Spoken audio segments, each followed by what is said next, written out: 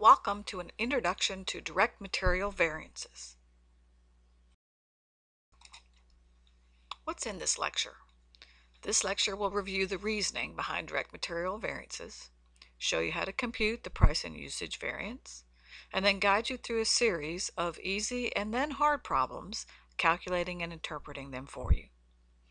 This lecture is based on the comprehension of the first webinar in this series, and then prepares you for the next one, which will be direct labor variances.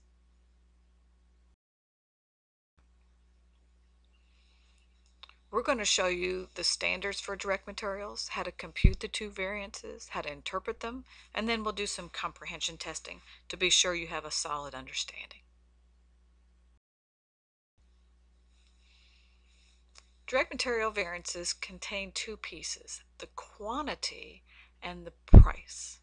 Here are some examples. 4 pounds of the ingredient at $4.15 per pound. 4 pounds is the quantity and $4.15 is the price per pound we expect in the standard.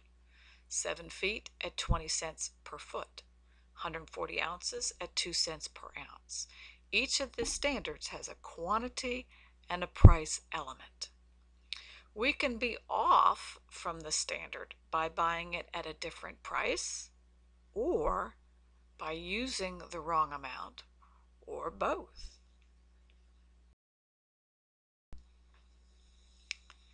We're going to study the material price variance and the material usage variance. Some books call the material usage variance the material quantity variance. They're interchangeable. We're going to obtain these variances by comparing what the standard permits to what actually happened. So what did we buy? How much did we use? We're going to compare to the standard. And the differences, we're going to assign a label of favorable or unfavorable. We're not going to use pluses and minuses. The absolute value will be given a favorable or unfavorable tag, descriptive tag. So let's think. Here we have a standard, 4 feet of wire for every unit we produce, and we want to pay $1.20 per foot. But during the period we used 4.5 feet of wire per unit produced, and we paid $1.18. So, was the price favorable or unfavorable? Was the usage favorable or unfavorable? We should have used 4 feet of wire. We actually used 4.5 feet of wire. We used too much. Unfavorable.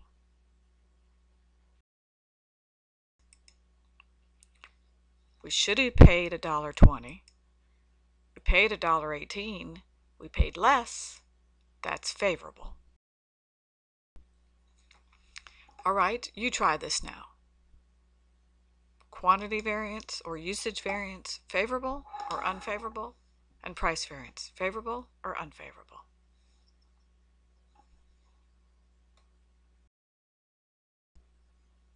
How'd you do? Did you get them? They were unfavorable in the usage variance because we used more than allowed, but the rate was less than allowed. Are these two related? Could it possibly be that you used a little bit too much because you paid a little bit less, so perhaps the quality of the materials was a little less than the standard specified, and so there was some waste that wasn't predicted in the standard? Who knows? You'd have to ask the production manager, but it's a possibility. Let's keep going. Now I've added some words to the problem, so that now you have to search for the data you need. That makes it a little bit more difficult. The skeleton that I showed you before, you just had the data that you needed. But now we have a little more meat on the bones. A product has a standard cost for material of 4 pounds at $4.15 per pound. If a particular month produced 2,000 units and spent $46,200 on 11,000 pounds, and used 7,900 pounds, what's their price variance, favorable or unfavorable? Now notice here that the pounds used and the pounds purchased were not the same. Why?